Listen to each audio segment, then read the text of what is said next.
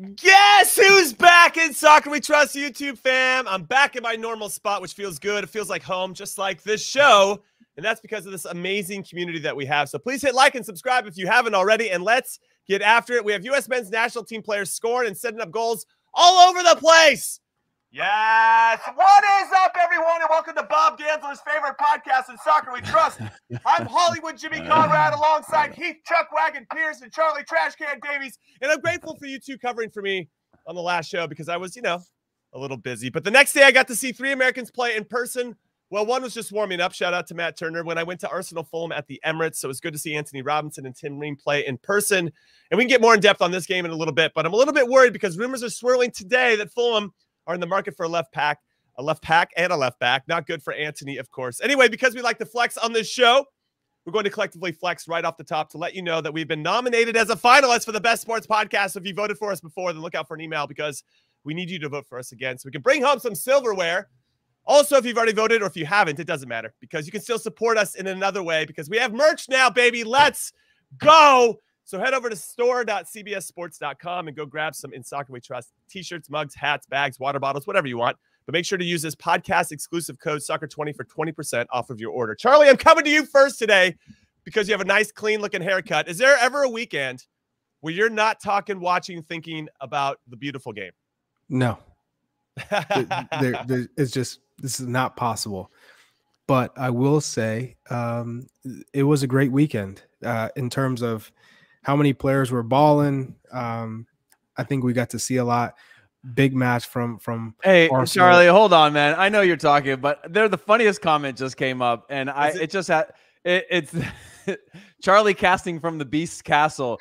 You know the candles and stuff, dude. That is Christopher Walken usually hits with some really good stuff, but that's one of the funniest I've seen. It's got a Hogwarts feel to it. With those floating candles, it's just, oh god, sorry, Charlie. I mean, I didn't want you to think that I was laughing at your comment. Hey, are you working with a new? Are working with a new interior designer right now? The Beast is angry right now. He's in the other room.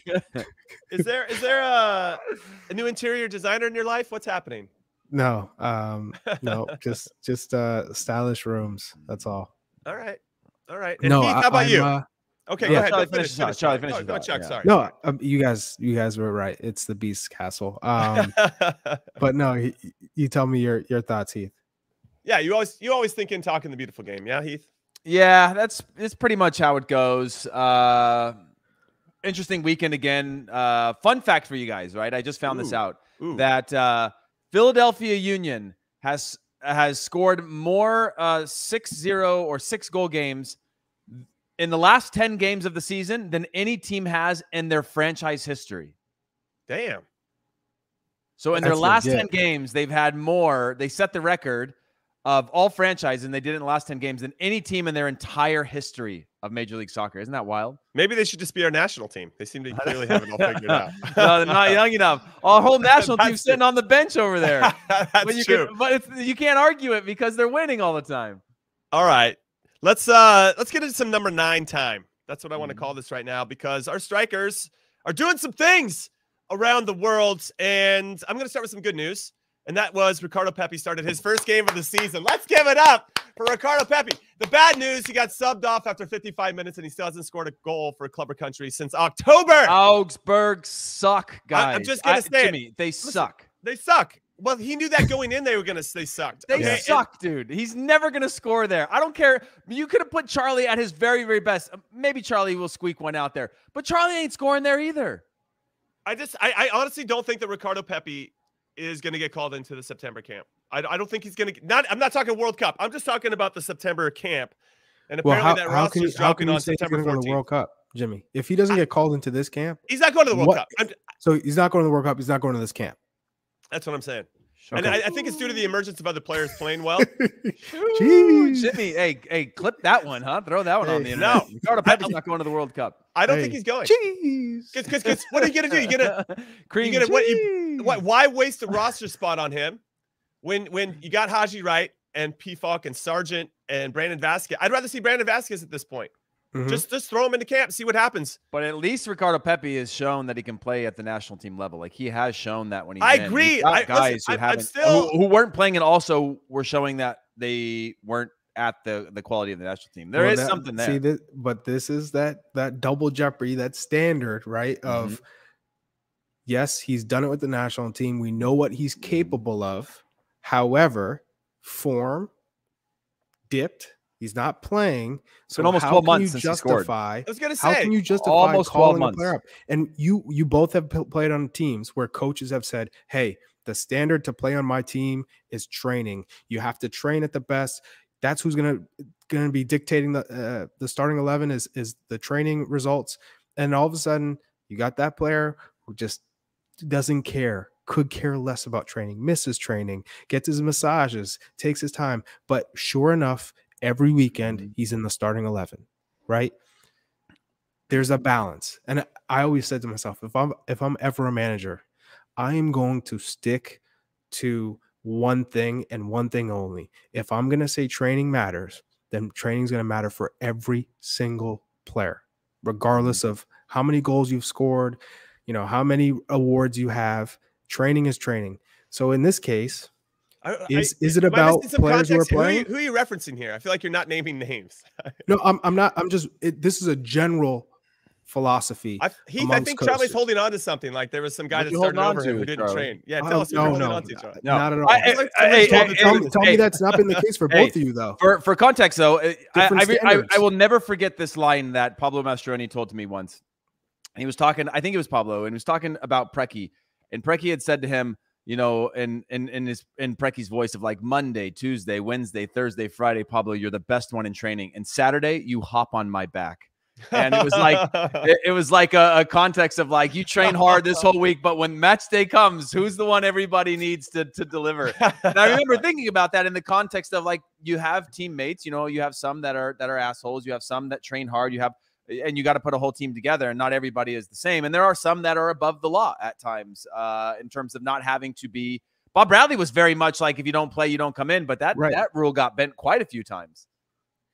It's interesting. But I guess it would go by club at that standard, right? Yeah. If you're at Chelsea, you're at Real Madrid, you're at Arsenal, you're at Liverpool, and you're not playing, then you could say, well, there's a. Did you see how he slipped Arsenal into that conversation? I was like, one of these things is not like the other, baby. They might have the English Premier League right now. It. That's 4 all games, though. That's true. Matt Turner is chomping at the bit to get the start, but unfortunately, Arsenal's gotten that great start to the season. He's just got to wait for a loss, Jimmy, and then he's going to be right in there. Yeah, back to back. We'll see. All right, let's stay on the number 9 right now. In that position, obviously, it's wide open for us as we see it. I know Jesus Ferrer probably would be getting the start if the World Cup started tomorrow.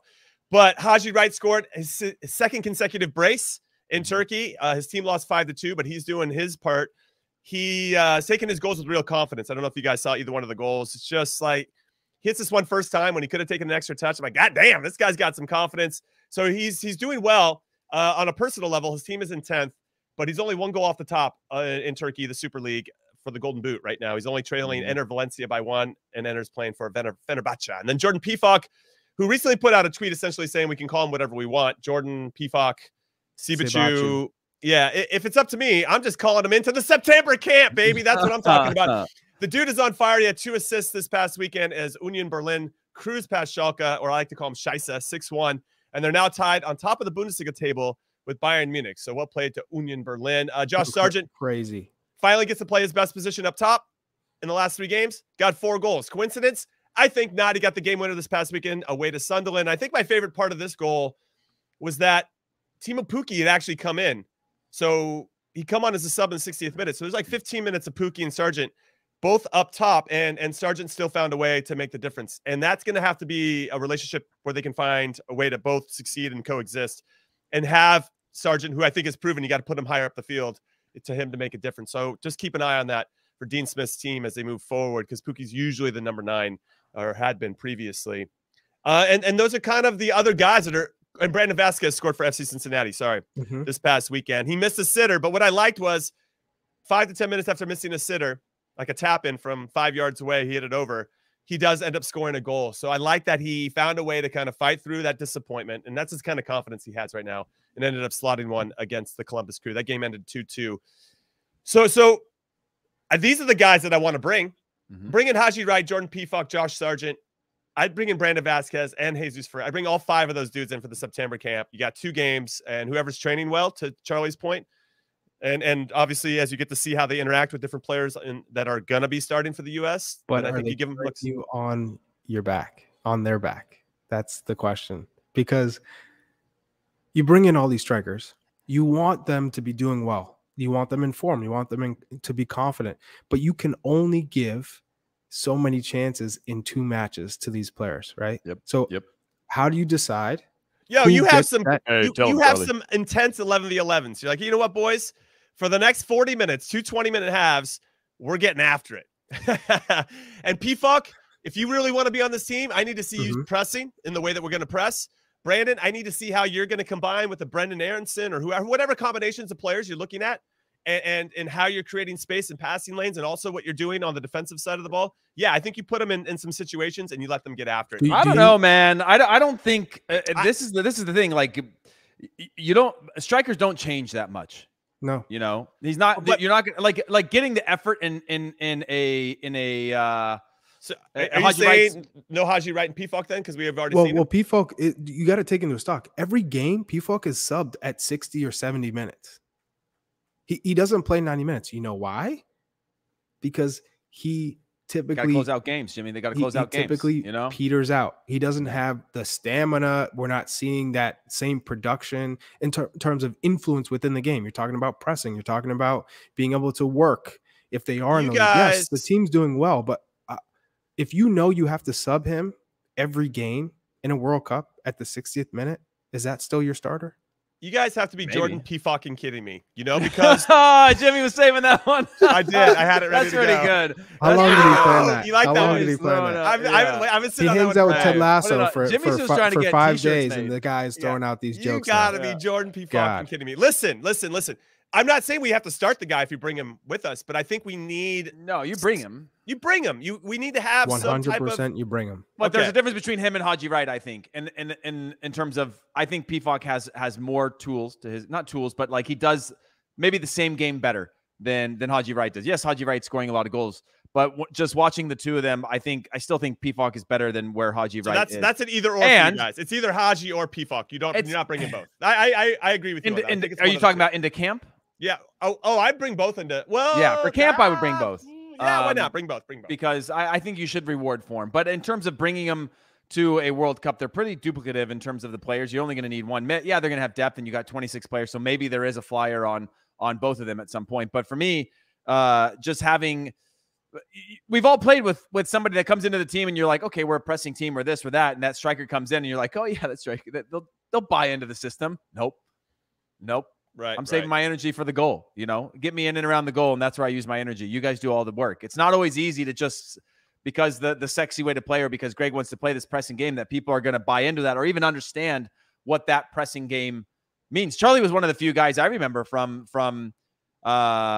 being a high energy pressing type of guy to make things uncomfortable, force that first player to put their head down. And then the game becomes predictable from there for players behind it. But not everyone ever buys into that, because they think in their mind, like, I'm wasting all this energy, or they think they are pressing when they're not. And the game has evolved and changed a bit. So that's my worry about how much the team, again, not to go back to what happened with on Friday night with Gareth Bale and Carlos Vela on the field, but you more so than them checking the ball all the time. Defensively, you don't have any press anymore, and everyone can break through that. And take that to the highest level at the international game, at a World Cup. One player shows up late on a press.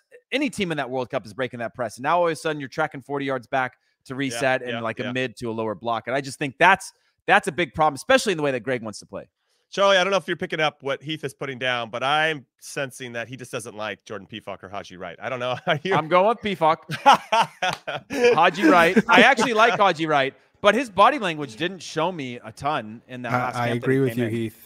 Body Thank language you, Charlie. is body language is a thing, baby. It is a big signal and a big key in determining how much do they want it, how much are they bought in, what's the work ethic like, what's the attitude, the mentality.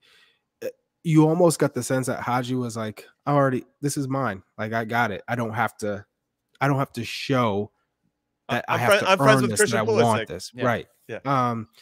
But what I like about Jordy Pefok, I think, is is his ability to say, you know what, I'm just going to stick to my strengths. I'm going to do my thing. I don't care about all the noise or the chatter. I can't do this. I can't do this. I just got to score. That's my goal. As a striker, I just got to score. Now, if you score and you don't do the pressing to the best of your ability or the best of what people think that standard should be, as long as you put in the back of the net, that's the key, because not too many people can do it and do it effectively. Now, you're talking about a World Cup. You need a big target striker. You're going to get service. Then Pefok's your guy. If he's doing it week in and week out, the Bundesliga and Union Berlin are in the Champions League spot, then yes, he's for sure going to the World Cup. That's without a doubt. Now, you can debate, does he fit into your tactics in the first 60, 70 minutes of a game? You can argue that, versus coming in as a game-changing substitute who then all of a sudden your focus is just driving balls into the box because maybe you're on the front foot, you're chasing the game, you need a striker who is just a predator, who's going to be a big body. Then it depends on what Gregg Berhalter's tactics are. I'm going to say that I think that Jordan Pefok will be a situational sub. He's going to come on for the U.S. in the World Cup. If we're down a goal or if it's tight and the other team is already, if we're down a goal, then you're not even have to worry about him pressing, because the other team's going to be sitting back on top of their box.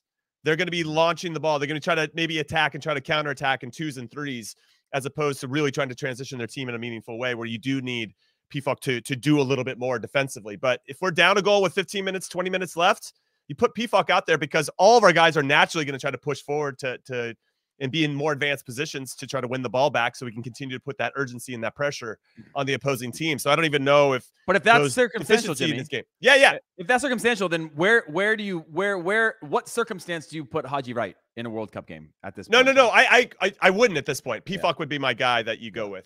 Yeah. So I think Haji Wright, and if Gregg and his staff are actually doing this type of exercise to work through, then why even waste a spot on Haji Wright to bring him into the September camp? You'd be like, I saw what we needed to see back in the June games. We're gonna bring Ricardo Pepi back in one more time, just to put our arm around him and say, hey, buddy, we still believe in you, and see what he looked like when you come into camp. Well, what about Sargent, by the way? Sargent, I want Charlie's take on where's Sargent in the depth chart, Charlie. Yeah, Charlie, tell us. Put a number on it. Where is he at in the depth chart? Right now. Yeah, give us your depth chart. Yeah. I would say maybe Josh Sargent is number 4 in the depth chart right now. Behind? He's number 4. Okay. Right now, Jesus Ferreira is number 1 in the depth chart right now. Number 2, I think you have to put Jordan Pefok right now as the number 2 striker in the depth chart. All right. He's producing in the Bundesliga. Right. 3, now it would have been Ricardo Pepi, but I just think, you get your first start, you get subbed off first. Now, if he kept playing, I'd say, oh yeah, that's your guy, but he's fallen off. So 3 right now, Connor Casey. I still think Haji Wright is number 3. 3 and Haji Wright. 4 is Josh Sargent. Okay. So no Edson Buttle. No Edson Buttle. Or no Robbie Hercules Finley. no Robbie Finley. Yeah. Okay. No Taylor Twellman. Okay. So Brian Ching's out. Brian Ching is out. But Brandon Vasquez is 5. And I think he's going to get a look. I think he has to get a look because Pepe's 6 now. Yeah. Damn. He's fallen off. Heath Pearce is taking notes right now. He's looking down. No, I actually don't disagree on where Pepe's falling in. Like, there's been no signal to me that Pepe is going to increase his chances of playing and scoring. One, because that team, I mean, they get run on most of the game, and you're going to get half chances, counterattack, maybe one chance a game. And Ricardo Pepi, I just don't see the form or belief in his form that when he gets a half chance, he's going to score. And so he gets to start, doesn't even get the 90 minutes. Has been playing scrap minutes before that, so he's definitely way down the depth chart. I still believe in Ricardo Pepi in the right circumstances to be a top striker for the national team, but it seems very, very far from that right now. The Sargent one, though, Jimmy, in terms of 4, the only reason I'm agreeing with Charlie at 4, because I remember Sargent in the national team not being impactful over 90 minutes in terms of the way the national team plays. I don't know where Josh Sargent fits in terms of, can you be impactful when you don't touch the ball a ton of times compared to a Jesus Ferreira, who is more dynamic and being a little bit of a false nine. Jordan Pefok, who has more physical attributes that can be impactful, hold up play, things like that. Josh Sargent, I think, was a hold up play kind of guy for a while, or scrapping in those places, but I don't remember him being super impactful. So it's hard for me to see kind of where. Let's not forget it. Josh Sargent, he's scoring, but he's in the championship. He's not playing in the Bundesliga. He's not playing in the English Premier League. He's not playing in La Liga or Serie A. Let's not overrate the championship just because it's the second division to the best league in the world. It's the championship. Let's not forget Daryl Dike scored like 15 goals in the championship and crushed it and couldn't trap a ball in the Gold Cup. Okay, so let's not go crazy. So what I will say is Sargent, yes, he's a complete striker. I've watched the kid since he was 16. I've always been impressed with him. I think making the wrong decision with clubs has been difficult for him in his progress, because now you're playing at clubs. Yes, there's a relegation fight, and it gives you a lot in terms of experience of dealing how to play with those type of games. But if you aren't playing with the ball, your team's just defending and you're playing long balls, you're not getting proper chances. It's not a great that's Ricardo Pepi at Augsburg. That's right. One. Second, what I'll say is, though, by his team collectively dropping down to the championship, they're not doing that. They're not getting overrun for 75, 80 minutes of a game in the Premier League. They're actually getting to play at the championship level. And now we're getting to see, when you put him in his best spot, that, hey, by the way, this guy's actually pretty good when we put him in a number 9 spot. 100%. And his team can actually maintain some possession. So there are some counters to that. Championship for me is one of the most competitive leagues in the world. No one said it wasn't competitive. I know you didn't, but I'm just saying in terms of the level and some of the defending, like his goal, when I watched the goal against Sunderland this past weekend, the lack of awareness by the center back and the outside back was so bad. I mean, he must have been laughing. Like, nobody gets a body on him. Nobody anticipates that. So yes, some of the defending in the championship at times can be. I've never said the championship is not competitive. I never said the championship is worse than Major League Soccer. I never said those words. I understand. What I have said to put them in your mouth. Yes. What I have said is it's not the English Premier League. It's not La Liga. It's not Bundesliga. It's not a top division in Europe. Right. So when he's scoring goals, it's great. His confidence is up. He is a center forward, so he's finally not playing right wing. He's not just defending most of the time or trying to make runs and cross the ball to other strikers. He's playing his position, which is great. He was the top scorer for Bremen their last year when they got relegated. In the top 5 league. I'm going to put my flag in the ground. I know we're a little ways away from the roster being named on November 9th. But Gregg Berhalter is going to name the U.S. men's national team roster on November 9th. I think Josh Sargent's going to go. I don't know how big of a swing that is given his form over the last 3 games, but I think because he's played for Gregg before, there's not going to be a transition period. It's not like a Haji Wright who'd never played for Gregg and has to get caught up. He's played for Gregg. He knows the guys, obviously, and confidence was key for him. And now if you put him in his best spot, I think he'll get called in the camp. I think he'll do well in this camp, and I think he'll end up making the team. That's any other number. You guys I hope so. Any Jimmy, number I 9? hope so. I'd be happy if Sargent, again, where I look at Sargent, when I think about him, a scoring teenager, you look past all the other things like his hold up play, his first touch, all those things, because you go, hey, he's playing in the Bundesliga and it's amazing. And he's running and he's out of control all the time, but he's busy and he's scoring goals. Great. You now fast forward a couple of years. Last year was a write-off. This year, he's still, he's 22, is he? 22? Something like that? I think. Sargent? Yeah, 22, 23. Yeah. And so he's still got plenty of upside in his growth of his game. But I look back to all those things and say, okay, in the national team, again, we've talked about guys like this. You need to be 99% hold-up play as a striker for this national team. Otherwise, this national team's in trouble. Because if you don't know exactly when to hold the ball, when to bring it down, when to control it, when to lay it off, when to stay in the box, when you don't understand the flow of those things at the international level, our team falls apart pretty quickly. And so that's what I'm looking at for Josh Sargent in terms of his game getting better. We know he can score goals. He scored in the Bundesliga as a young player.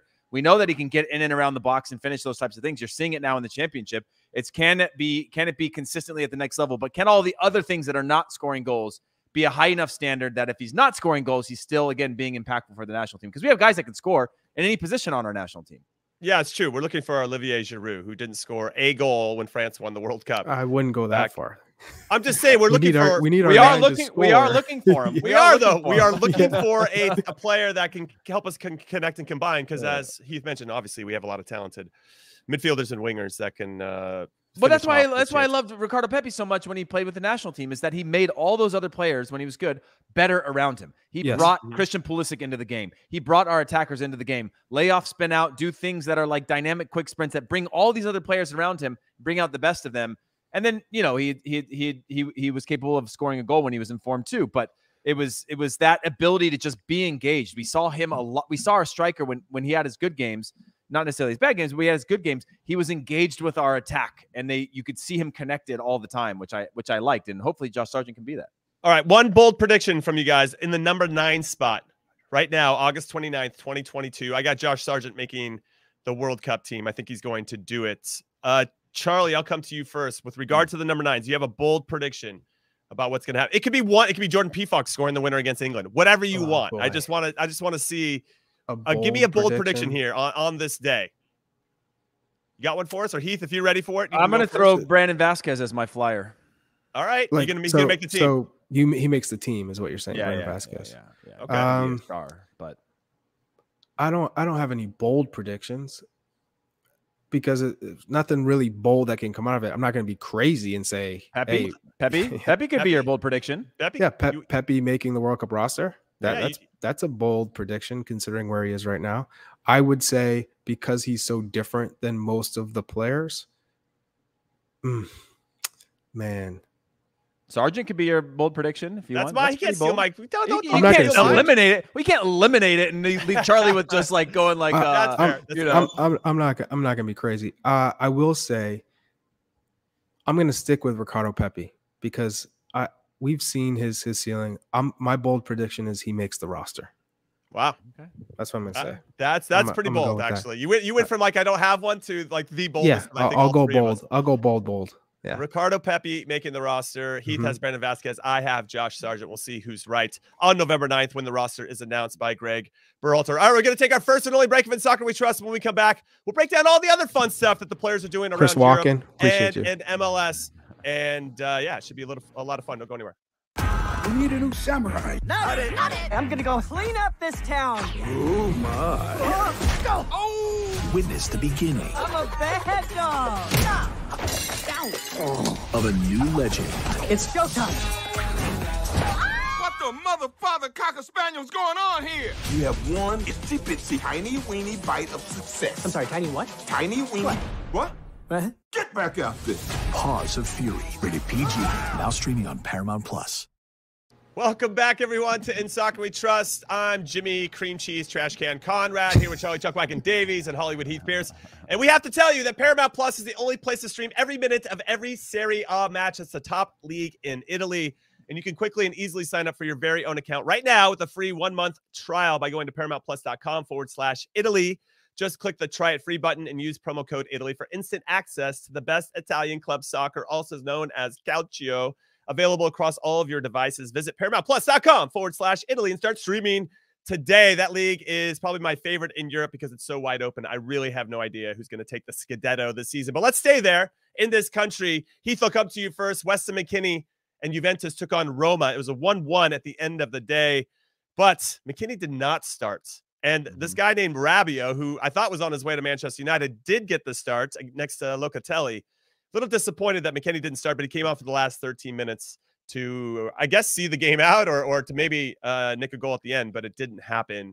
Are you disappointed like me that he didn't get the start in this one? Yeah, so. A little bit, just because it's a little bit. I mean, man, do I have to say Paul Pogba?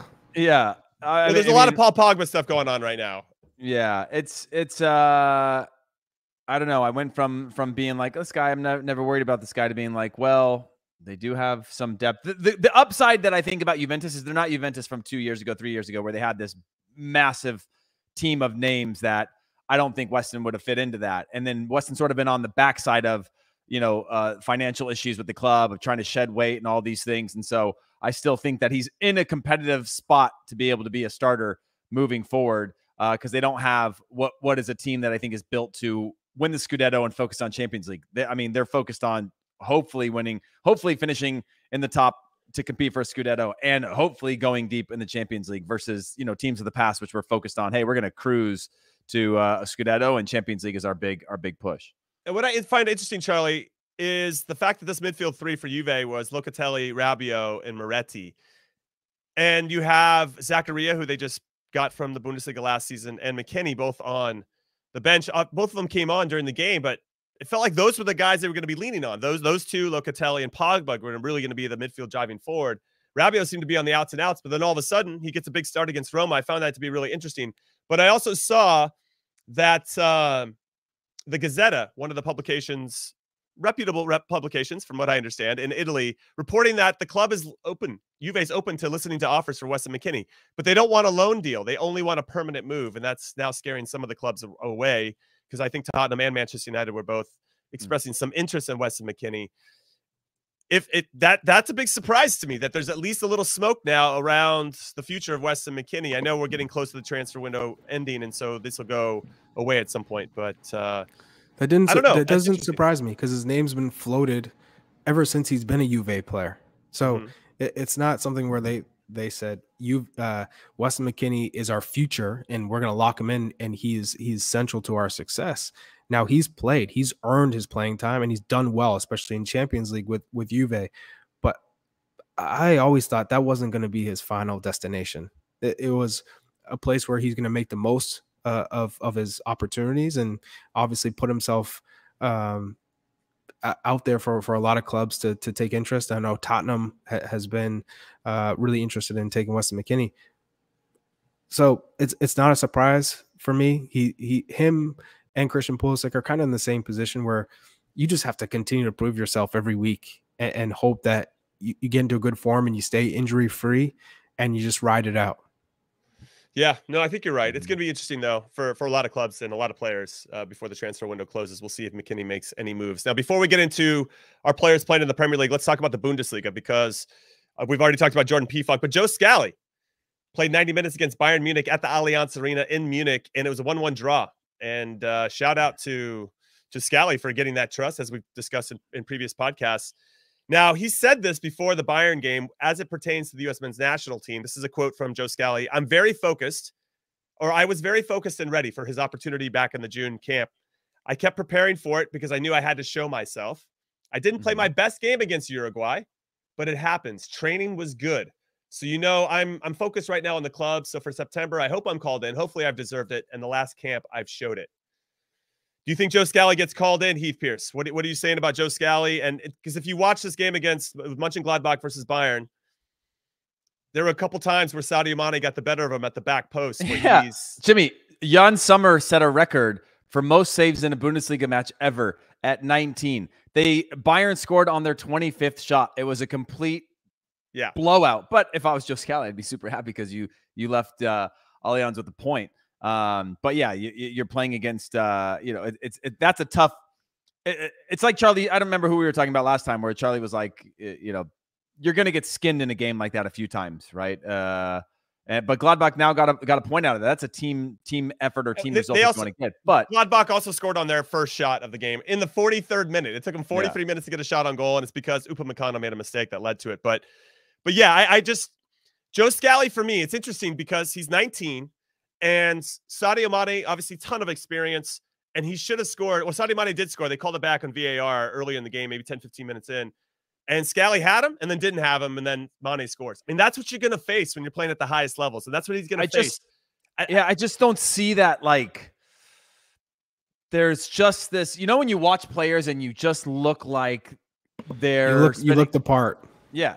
He doesn't look the part. Yeah, he looks just like almost like, he doesn't look like he's fully there yet in terms of confidence, in terms of owning that spot. It's very almost reactionary, and he's got the athleticism. He's got all these things, but I haven't seen this big jump of like 30 plus now Bundesliga games that he's gotten to where you go, okay, if I were to watch it without knowing who Joe Scally is, I would still see what I feel to be a young, inexperienced fullback on the field whenever he's in and around the ball. He's good on the ball, good passer, all those types of things, but I still think he needs more minutes and more jumps, but I think he gets called in for sure. Okay. So you think I'm with you, Heath. Yeah. But he doesn't look the part. No. I'm the game. He even admitted it himself, which is difficult for a player to say. You know what? I actually wasn't that good in the match. He wasn't.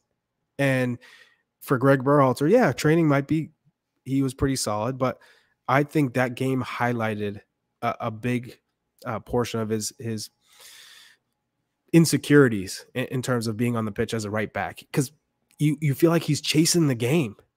Like Right. it is reactionary, but it's mostly I'm not owning it and taking runs in behind, stretching the back line, using the width to my advantage. I'm more, I'm afraid to make a mistake. That's what it looks like. I'm just trying not to make a mistake. And it's almost like ragtag defending, always have to slide tackle, you're playing on the edge. And for me, he needs to slow it down a little bit. And so just because he's playing four straight Bundesliga games, I think he gets the call up, but I don't think he's the answer at right back now.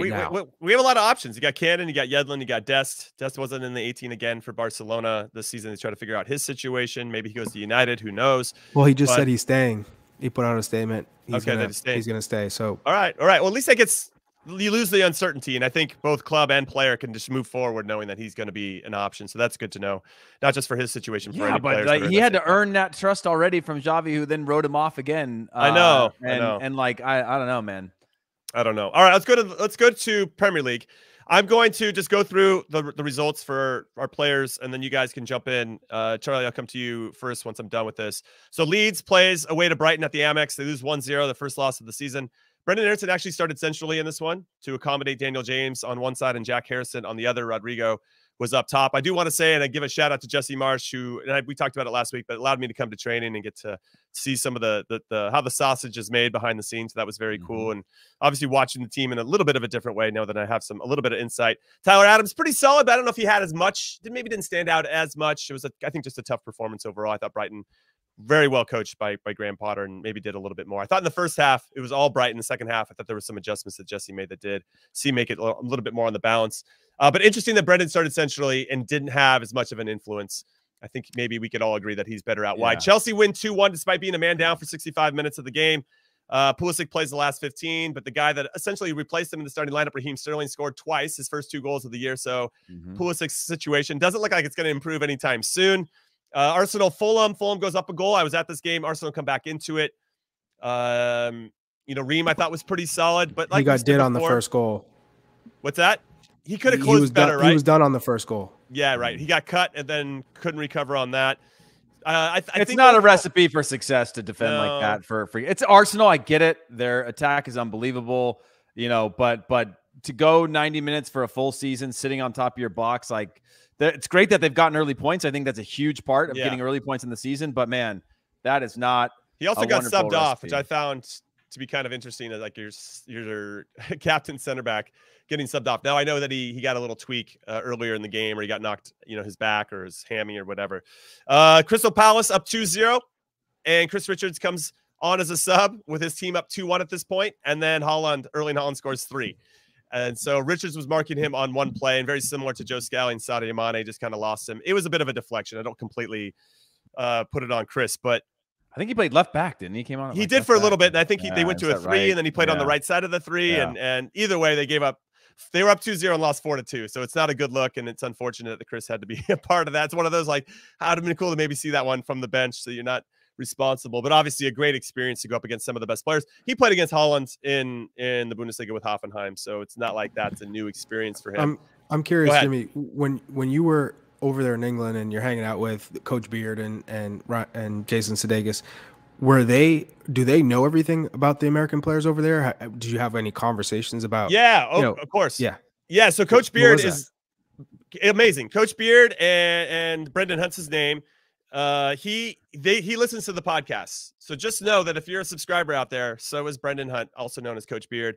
One of their producers, Chip Hamilton. Chip's amazing. He also is a diehard U.S. men's national team fan. They listen to the podcast a lot, so shout out to them. They want to talk about it. They're asking questions. They want to know more. They have their own opinions on it because they are also watching and seeing how the guys are playing and performing. And then Jason is more, I'd say more of a casual. You know, I mean, he's in, he understands what's going on. I think his buy-in to the sport has been much bigger, obviously, since Ted Lasso started.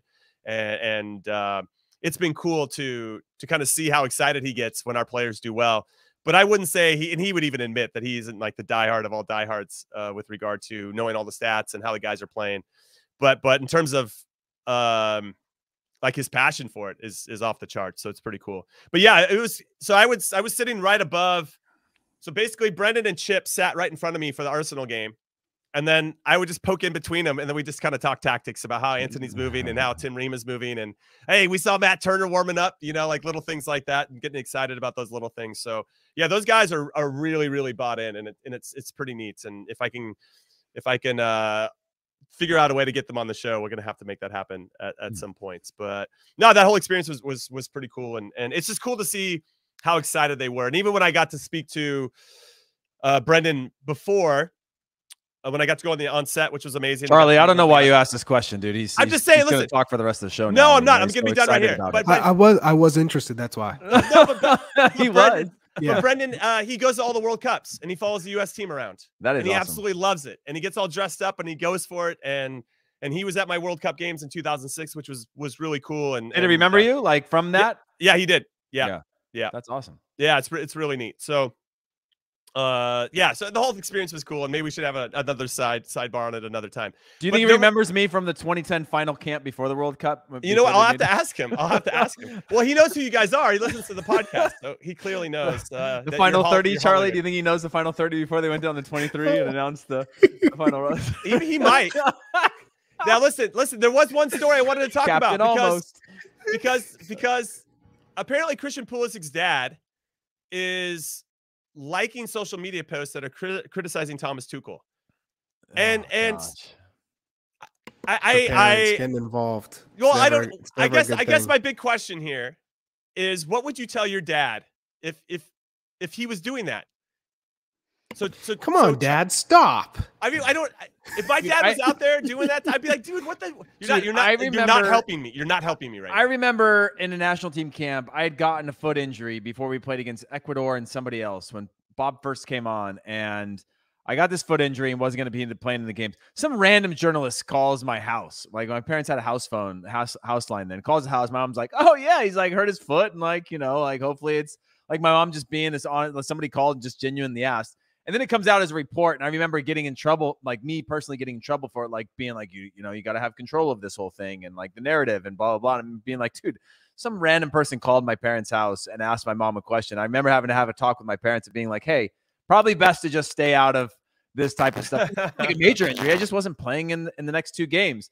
And I remember that being a learning moment, one of 1,000 that I had during my career.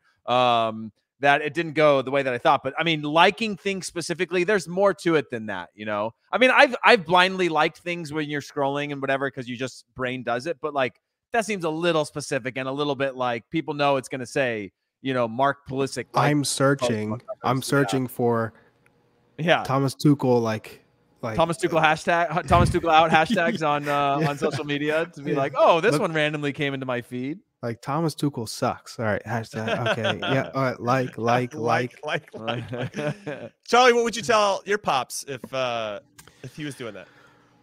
I'd just be like, I'm gonna just ban you from all my stuff. So you're gonna put that computer down and let me take care of it. I'm an adult. I'm a grown man. Grown-ass man, Dad. I'm in a bad situation, but it's really not that bad. I'm at Chelsea. I'm not playing in the 4th division in England. Like, I'm at Chelsea. Look at my hair, Dad. I'm a grown man. It's fine. Like, at the end of the day, it's fine, right? Yes, I want to be playing. You want me to be playing. I know you're proud of me. Great. But let me work it out. This is what pro sports is all about. It's not always green. It's not always gold. There's ups and downs. I'm going to be better in the end for it. This is how it goes. And so whether I'm at Chelsea next year or not, I'm going to be better for this difficult time. And we've seen Christian. I mean, he's had to prove himself every week. He might be the best player on the pitch. The next week he's on the bench. That Thomas Tuchel has done that to him. And sometimes it's because they know his reaction is never going to change. He's going to always fight for it. He's not going to say, I give up. Where you see some players who just say, screw it, I'm done. I'll collect my paycheck. I don't have to push it. So yes, it's frustrating. But if I was Pulisic's teammate, I'd be like, dude, what's your dad doing? You know, like why is your dad even involved in this at all? It's really, really funny. When he checks into hotels, how many keys? 2, please. 1 for me and 1 for my dad. No, but I would say, I mean, it's got to be really hard for a parent, right? Because I would say probably Weston McKennie and Christian Pulisic have probably faced the most scrutiny of any player in our history. Maybe Landon Donovan in terms of his general choices of how to, where he should be challenging Europe versus MLS. But generally speaking, these guys face a level of hatred from fans that I don't think any of us ever got anywhere even remotely close to. Until Landon decided to support Mexico for a World Cup. Yeah, that's true. That's true. That certainly elevated the temperature in the room a little bit. But, and so if you're a parent, especially as involved as he is, because he has been involved from the very beginning with Christian, right? It's not like my parents were like, didn't know anything about anything until all of a sudden I was on TV and they're like, look what we did. But for him, he's been involved in every step of Christian's career, right? And so to see, you're seeing a lot more than probably even Christian sees in terms of being a parent. It's probably rough at times to feel like you should sit back, and the amount of people that I'm sure look to him for answers or responses for his son. I'm not excusing it, but I'm saying I feel like your parents have to play a role though, where they're your support staff. You go to them, and I'm sure Christian gives them the raw goods. Like, oh, I'm so frustrated. He never talked to me. The coach doesn't talk to me or doesn't give me any attention or whatever, right? And they absorb that. They can't go out there and then take that emotion and then have it go out there publicly in a way that is now, I think, going to have a negative impact on Christian potentially. It's up to Tuchel to decide how he wants to absorb this happening. But now, Heath, I want you to confirm this for me, because one time I heard from a pretty good source that when Michael Bradley was at Borussia Mönchengladbach and wasn't playing, Bob Bradley called the coach to basically like, why aren't you playing my son? Did you ever hear that?